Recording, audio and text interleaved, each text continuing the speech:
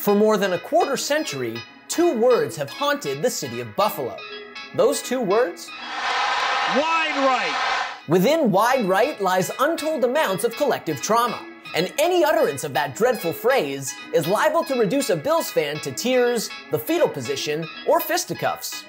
Eventually, Al Michaels' description of Scott Norwood's errant field goal attempt in the dying moments of Super Bowl 25 became synonymous with the game itself, a gut-wrenching loss by the powerhouse Bills in their first ever trip to the big dance.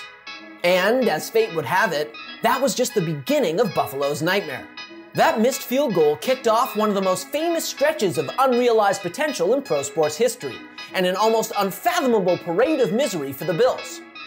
Following Norwood's miss, the Bills eventually secured their uniquely dubious place in the annals of NFL history by losing each of the next 3 Super Bowls, cementing Buffalo as the city of shattered dreams.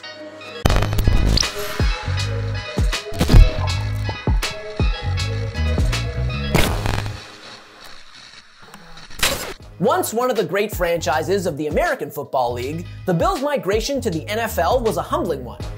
After joining the league in 1970 as part of the seminal AFL-NFL merger, the Bills stumbled along as an afterthought for the better part of 2 decades, winning only 1 division title and making the playoffs just 3 times in their first 18 seasons. By the late 1980s, however, their fortunes finally started to turn as a bevy of highly touted youngsters came into their own. Specifically, quarterback Jim Kelly, running back Thurman Thomas, and wide receiver Andre Reed. That triumvirate, under the leadership of Marv Levy, transformed the Bills' offense into a juggernaut and ultimately turned the once irrelevant franchise into a genuine powerhouse. In 1988, their first season playing together, the Bills added 5 wins to their previous year's total, finishing 12-4 to capture the 2nd division title in franchise history and snap a 7-year playoff drought. By 1990, the Bills boasted the best offense in the NFL.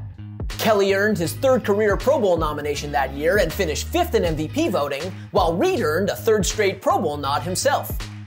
As for Thomas, he was named first-team All-Pro after leading the league in yards from scrimmage for a 2nd season in a row.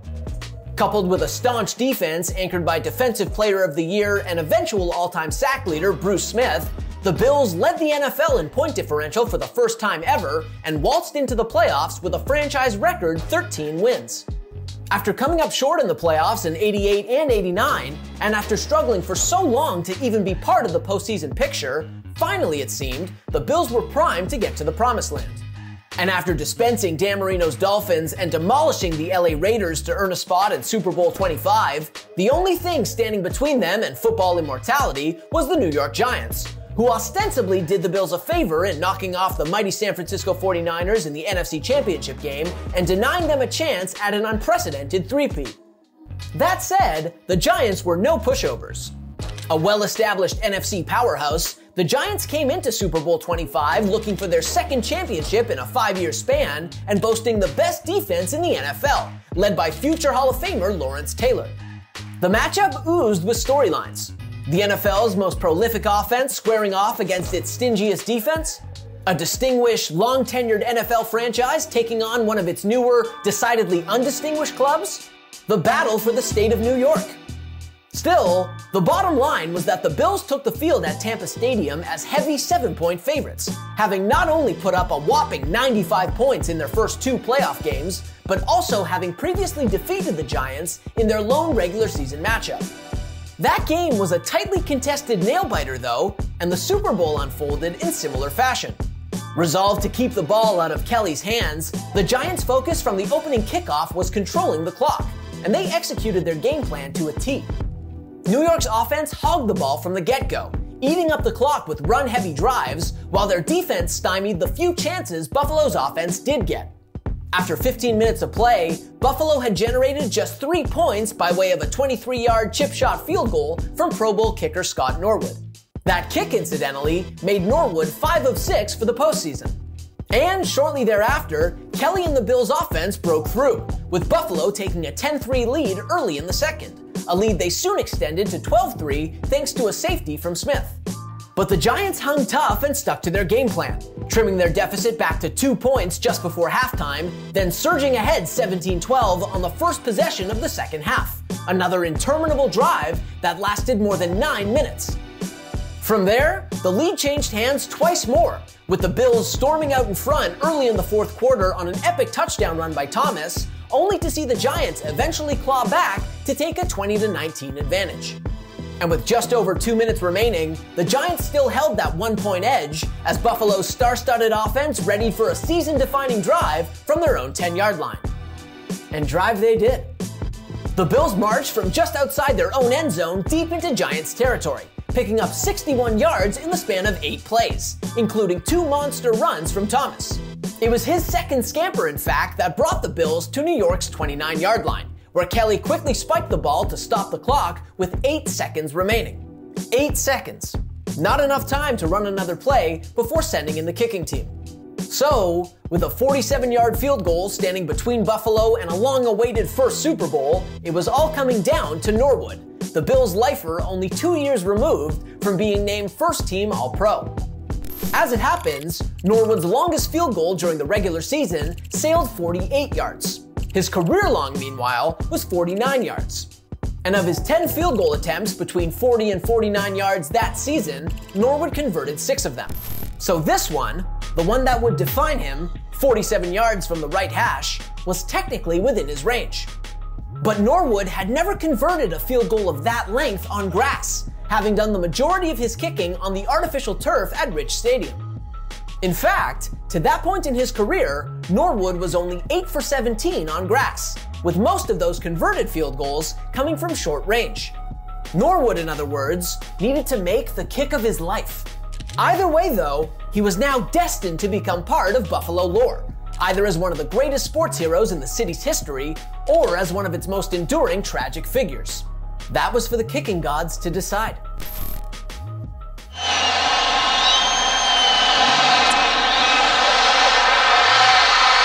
No good. Wide right. With that iconic miss, the Bills' championship dreams were shattered, and the Giants escaped with a 2019 victory in what remains the closest Super Bowl ever played. The kick, incidentally, had more than enough leg on it, but Norwood wondered aloud in his post-game interview if his emphasis on distance had come at the expense of some much-needed draw. In any event, Norwood became the embodiment of Buffalo's defeat, while that missed field goal, with its impossibly high stakes, became a cultural touchstone itself. In fact, it was Norwood's miss that partially inspired the plot of Jim Carrey's iconic 1994 comedy, Ace Ventura: Pet Detective, where the primary antagonist is a former NFL kicker whose missed field goal in the dying seconds of the Super Bowl turns him insane. They're little footballs. Laces out. Ultimately, though, as agonizing and monumental as that loss was for Buffalo, wide right was merely the first chapter of one of the most gut-wrenching stretches in pro sports history. In each of the next 3 seasons, the high-scoring Bills conquered the AFC and made it back to the Super Bowl, becoming the first team ever to make 4 consecutive Super Bowls. However, they also earned the dubious distinction of being the first and likely only team ever to lose 4 consecutive Super Bowls, a breathtaking string of defeats that established the Bills as the definitive manifestation of sports futility. And unlike their showdown with the Giants, the Bills got absolutely slaughtered in each of their last 3 trips to the Super Bowl. In Super Bowl 26 against Washington, the Bills got shut out in the first half, found themselves trailing by 24 points in the third quarter, and ultimately lost by 2 touchdowns. The following year, the Bills stumbled through an even more humiliating effort against the dynastic Dallas Cowboys, getting picked apart by Troy Aikman and Michael Irvin in a 52-17 shellacking. And in their record-breaking 4th consecutive Super Bowl appearance, the Bills got bullied by the Cowboys again, with Emmitt Smith running roughshod over Buffalo in a 30-13 victory. And in the 3 decades since, the Bills have done nothing to dispel their reputation as perpetual losers. Since that 4th straight Super Bowl loss, the Bills have yet to make it back to the big dance, and they spent much of the ensuing quarter-century plus fumbling around in the AFC East basement. And until they finally win the last game of the season, the Bills will continue to be defined by failure, an identity that can be traced back to that one fateful kick that sailed wide right. Thanks for watching. If you like this video and want to see more content like this, hit that subscribe button.